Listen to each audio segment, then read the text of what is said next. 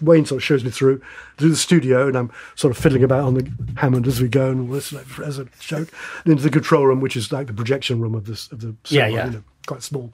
And in there are Steve Cropper, obviously, Otis Redding, Eddie Floyd, right, and sort of Steve Cropper's running it. You know, and Wayne said, "This guy's from London, England." Oh, great! Come on in. Have a listen to this, says Steve. So he puts on this acetate thing, you know. He said, we just cut this last night. And he put it on. It was Eddie Floyd's Saturday Night, which has got that boom, like a half-beat, sort of semi-half-beat groove, which is great. Right. Al Jackson is quite a great drummer. Well, I'm looking for my baby. When I find my baby. And he plays and he says, well, what do you think? I said, oh, it's great. You know, it's all right. I said, I'm not sure about the middle eight. You know.